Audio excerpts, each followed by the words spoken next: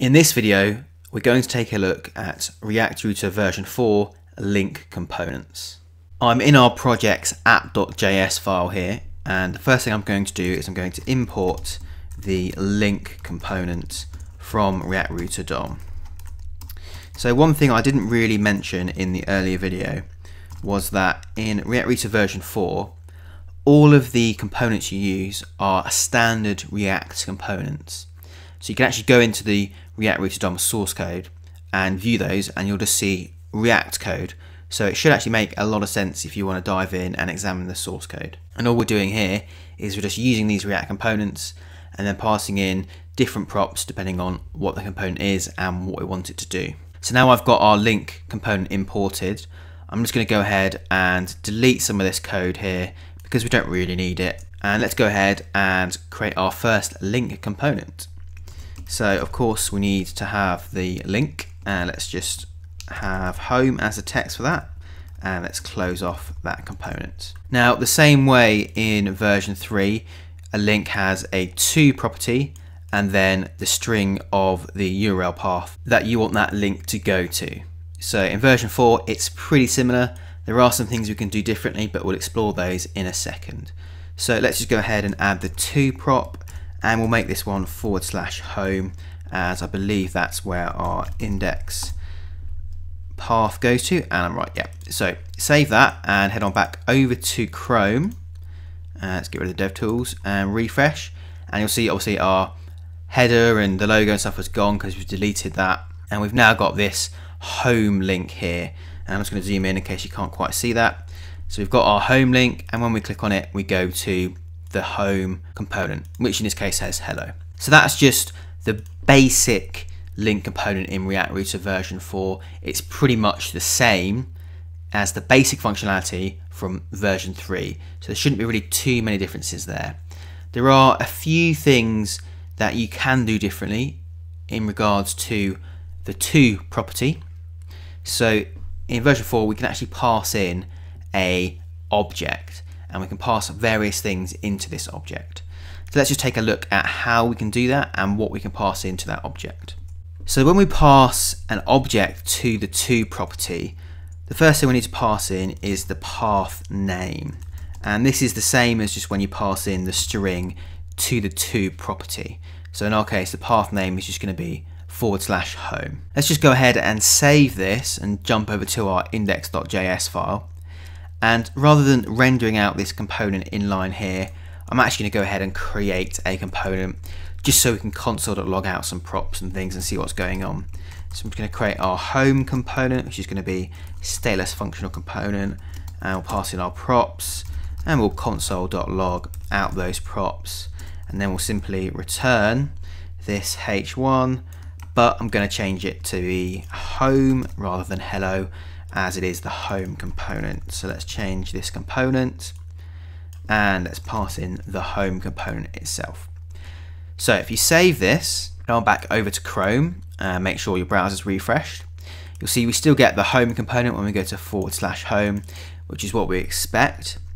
Now if you open up your developer tools, you'll see we get this object from our home component logged out to the console. And you'll see this object has a history, it has a location, it has a match, and it has a static context. Let's start off with the match property. So you can see it's got 4 properties here. We've got an isExact, which is a boolean. We've got a params, which is an object.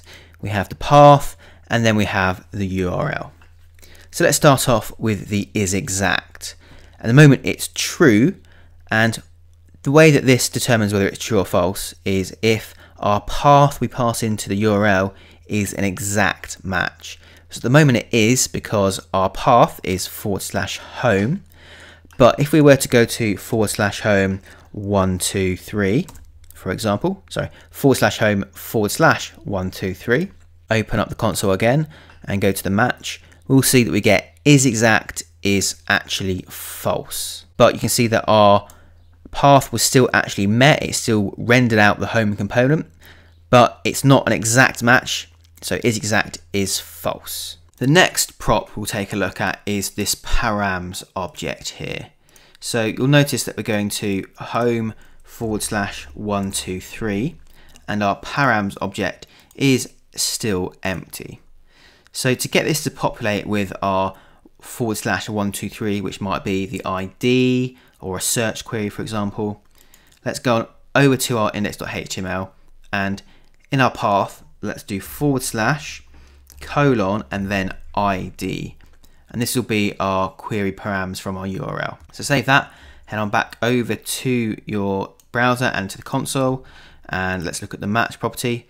And you'll see that our params object now has the ID parameter and it has the 123 as the value. And that's getting that from our URL /home/123. So this will be whatever you say in your path. So this could be /search / blah blah blah, whatever you want, and that will get reflected as a param, provided it's passed in, of course, and then you'll get the value of that. And now you'll notice that there is a difference between our path and our URL. So the path is obviously the path that we specify to our root component.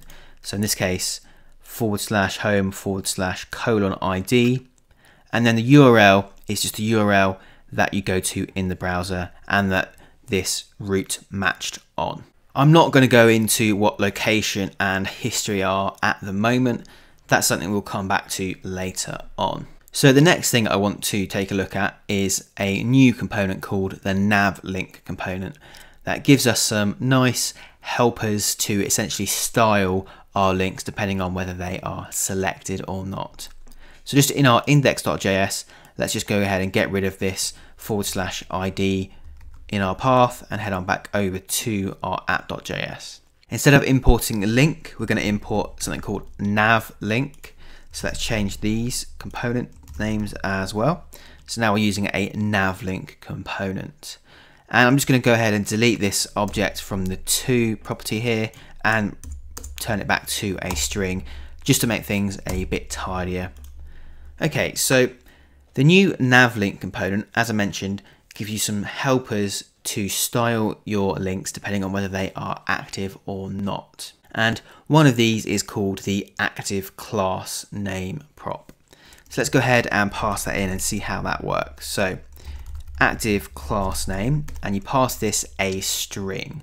So we'll make this class called active. So if we just save this, head on back over to the browser, head on to /home, we'll see that we are active again, open up our console, and let's just inspect this element here. And you'll see that as we're active, we get the class of active. So what we can do is in our CSS, we can just go ahead and give this a quick rule. So if it's .active, let's just make the text green. Save that. Oh, text, that should be color. Make the color green. Save that, head on back over, and you'll see that our link is now green and it has the class active. And in fact, to make this clearer, let's just go ahead and make another nav link, and we'll make this one /contact, and we'll keep the active class name here as well, and let's just make this contact. Save this, head on back over to the browser, and you'll see that we now have two nav links, and we have one that is active and one that is not active. And if we click contact, you'll see that contact becomes active and our home is no longer active. So that's just a nice little helper there to help you style your links depending on whether they are active or not. There are a few more props you can pass to a nav link. So you can actually pass in an active style prop rather than a active class name. So we could do active style, and that is just an object, and in that object you pass in the CSS. So we'll make this color and we'll make this red. So if we save this, head on back over, you'll see that now when we have the class of active, so when our contact is active, we get some inline styling and our color is red and our contact is red. And if we head on over to our home component, you'll see that our home goes to green and the contact one loses the active styling.